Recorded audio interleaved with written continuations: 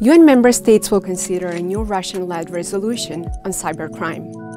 Having hacked US infrastructure, interfered in US elections, and cracked down on its own cyberspace with authoritarian zeal, the Russian government knows the subject well.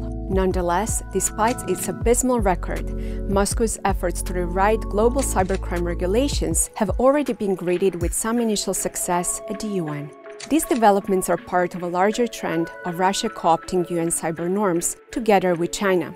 In January, the two nations attempted to hijack the UN's International Telecommunication Union, which determines the rules of internet governance, to make the web more autocrat-friendly. Moscow and Beijing have already turned the internet into a tool for domestic repression. Allowing them to dictate the rules for the rest of the world is absurd. The US must rally its allies to stop autocrats' push to rewrite the rules of cyberspace and curb Russia and China's influence in the UN more broadly. Who do you think should govern the internet? Let us know in our poll. Also, let us know what other topics you'd like our scholars to cover in 60 seconds. And be sure to like and subscribe for more research and videos from AEI.